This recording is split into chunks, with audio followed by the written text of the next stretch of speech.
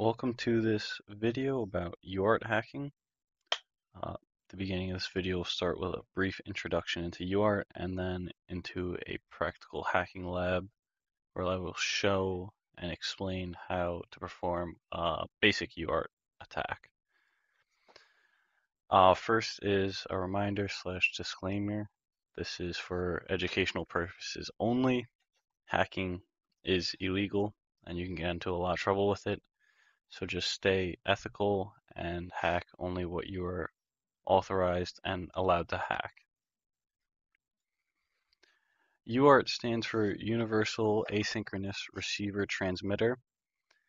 It is commonly used for debugging embedded devices because it allows developers direct access into the firmware running on an embedded device.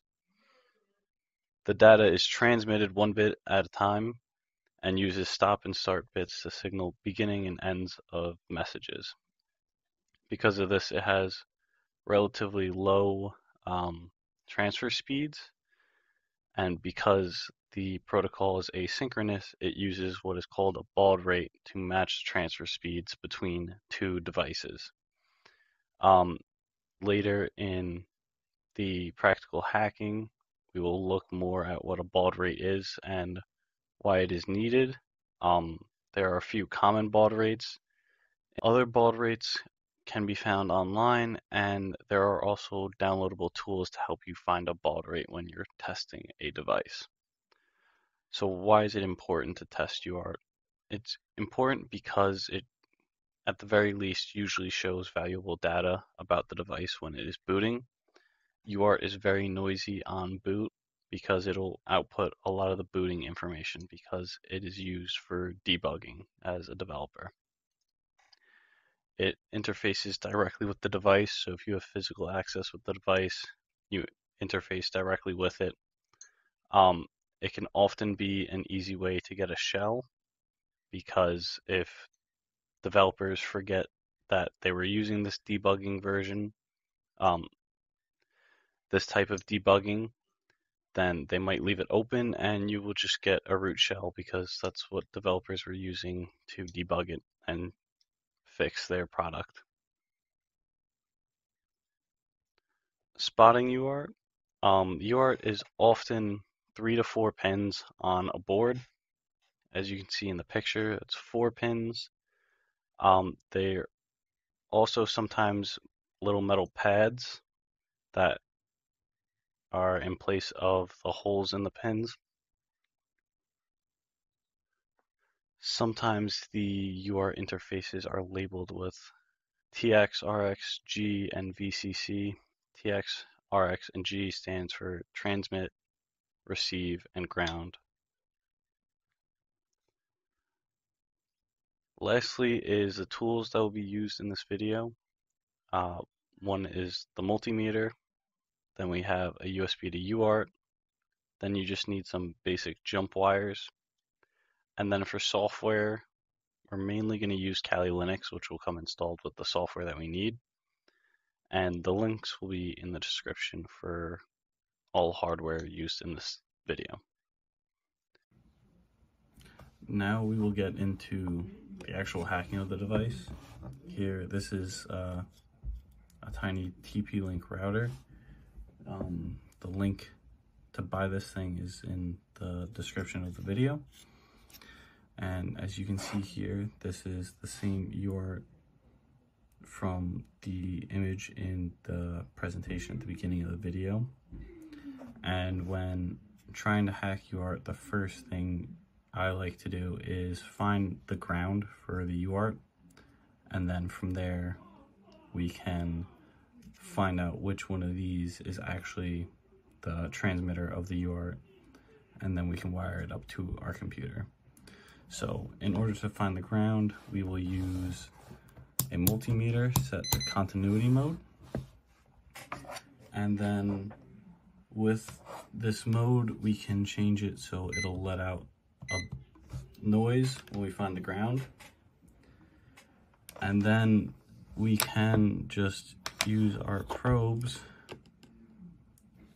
and test around for what gives us a noise to As you can see, all these big things of metal give us a noise, but also this hole in the UART. So we know this spot is the ground on the UART. Now that we've found a ground and we can use any of those grounds, we can switch the multimeter to voltage, and now we can try to listen, and we're just going to check the voltage with the multimeter to see which port is the transmit. So because UART is very noisy on boot up, we want to turn on the device, and then as we can see here, this port stabilizes and then fluctuates. So that's a really good sign that that may be the transmitting port. If we check the next one, it's just 0. So that's probably the listening one. We know this one's the ground. And then when we check this one should eventually stabilize. So this is a VCC, this is the voltage one. So this will keep relatively stable voltage. So we know the first port is our transmitting one, so we would want to hook up our receiving wire to that. Now that we've identified the transmit, receive, and multiple grounds on our target device, we're ready to hook up our USB to UART. So in order to do that, we first need to wire up the USB to UART. So here's what the end that we will plug our jumper wires into looks like. So the first wire with the arrow, this is our ground wire. So our ground goes to ground. The fourth wire is our transmit. So our transmit will go to the receive on the target device, so that the target device can receive the commands that we transmit to it. And then the fifth wire here is our receive wire, so that we can receive the commands that the target device is transmitting or outputting. So to get the best connection, best case scenario, you would solder these pins to the board, or you would solder another set of pins to the board and connect the jumper cables that way, or there are probes that you can connect. This device doesn't require it, and it's just easier and quicker to set it up without using the soldering. So I found that this USB port is usually pretty good to get the ground wire just tucked in. I usually just place it up in here and it'll stay.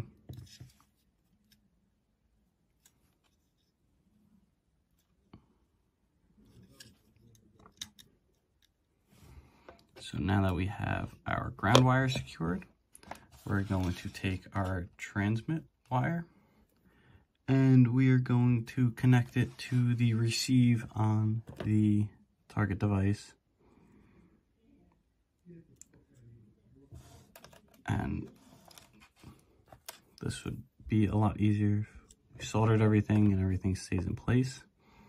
But as long as you just make sure that when you hook it up to your computer, it doesn't move around, you will be fine.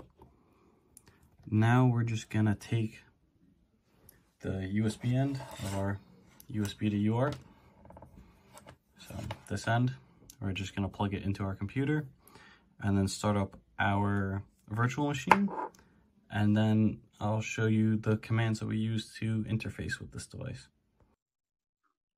Okay, so now that we have our UART all wired up, we can open up our Kali Linux virtual machine. And here I'm just in the terminal. And what I recommend to do is just come over here if you're using VirtualBox. Check that you have selected your USB to UART, because that's caused me some frustration when I forget and I don't understand why my commands aren't working. So this is the command that we're going to use. I actually have it saved right here. So this is a command called screen, and then we're selecting which USB device. So in this case, it's USB 0. And then here is the baud rate. So this is the baud rate of our target device. There are tools that you can use that will automate the process of finding the baud rate. There are also common baud rates that a lot of devices use. If you have the incorrect baud rate, you will not get human readable output. So it's important that you get the correct baud rate. Now what I like to do is I like to run the command, and as we can see, nothing is appearing on the screen right now. Now once we connect our target device to power, as you can see, we're starting to get some boot information from the device. So this is all the information coming out of that little router that we hooked up to our UART. This is all the information that's coming through the UART transmit port as it boots up. Now, in a little bit, it will stop booting up and we will be able to see that we actually have a shell here. And if you guys know anything about Linux, the hashtag sign is usually a good sign that you have a root shell, but we can check this by echoing the user, which tells us that we are a root.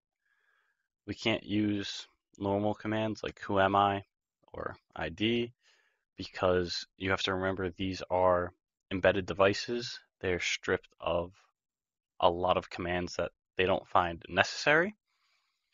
So from here, now we have access to this embedded Linux device and the file system.